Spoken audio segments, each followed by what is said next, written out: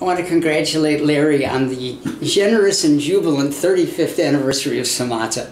It's a wonderful thing. I'm going to talk about ankylosing spondylitis, or bamboo spine. The same condition applies when people have had surgery, either for spinal stenosis or for any kind of scoliosis that binds the spine together and makes it rigid. Our first impulse is the wrong one. The impulse is to increase the range of motion of the spine and let them ease up. And that's just what we shouldn't do, because we can create a pseudoarthrosis, which will give them pain all of their days.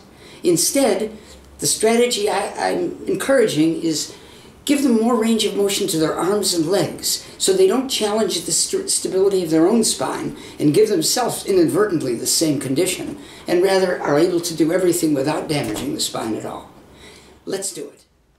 Let's look at how to work with the arms and the legs while leaving the spine as neutral as possible. These are 3 good ways of stretching the legs while doing very little with the spine. Getting down onto the floor given a stiff back is not a trivial task.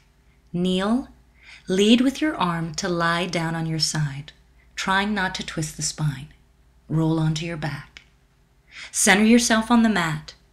Stretch the heels far from the hips. Stretch the head and draw the shoulders away from the ears. In this modification, tilt the pelvis to lengthen the lumbar spine towards the floor. Now take your strap and place it just below the ball of the foot. Stretch the heel up to the ceiling, or keep the knee bent for tighter hamstrings. Draw your thigh bone down into the hip socket.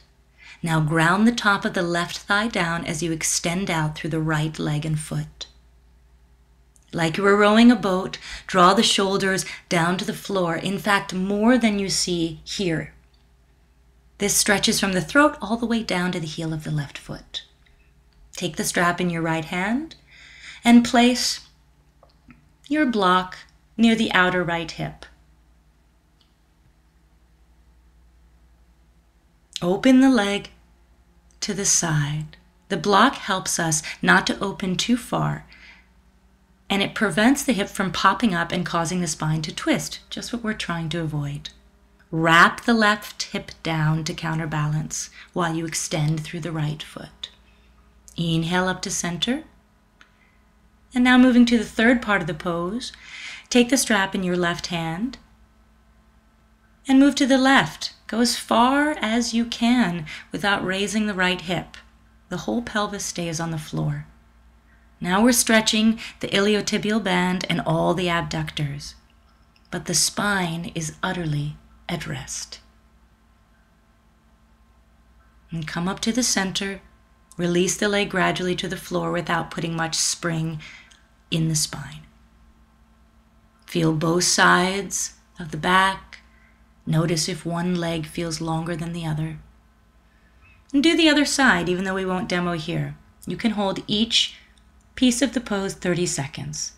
Roll to your right side and slowly come up with a nice long spine using your arms.